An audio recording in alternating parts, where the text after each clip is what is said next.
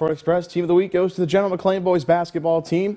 The Lancers captured the District 10 Class 5A crown, upsetting the defending state champions in Cathedral Prep. The Lancers are off to Brashear Tuesday night at 7 o'clock in Pittsburgh. General McLane's 50-48 victory over the Ramblers to win D10 at Mercyhurst University Thursday night.